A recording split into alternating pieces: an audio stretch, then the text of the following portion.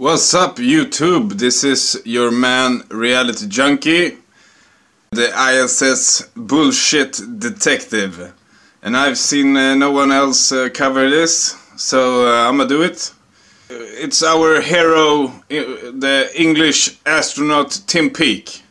You might recognize him from this fail. Okay, I'ma play it right now, real quick. And I'll show you just how bad it is.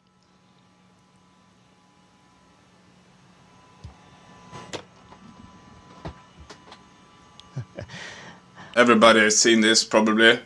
Yeah, not zero gravity. Dunk! And it falls down. Not zero gravity. But that's not the video I'm talking about. I'm talking about Tim Peake's dizziness experiment. He makes himself to a little ball and his buddy is spinning him. And it spins around real fast. And he's this close to hitting his head on lab equipment, on a really sharp edge. Imagine him spinning around, just spinning and then boom, hitting his head. Blood everywhere. There's blood everywhere.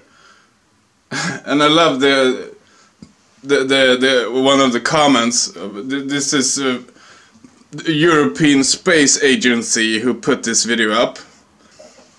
Next episode. How to cure a concussion in microgravity after smashing your head on lab equipment.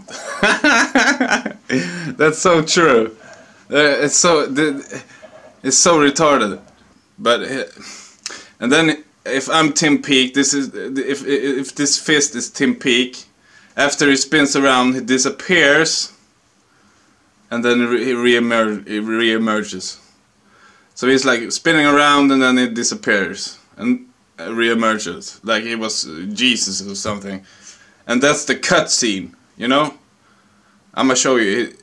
This is Tim Peake. Fuck you, Tim Peake. And then, whoa. I'm not dizzy at all. I'm in space. That was a fake laugh, but you guys get it. Yeah. Think about it. Look into it.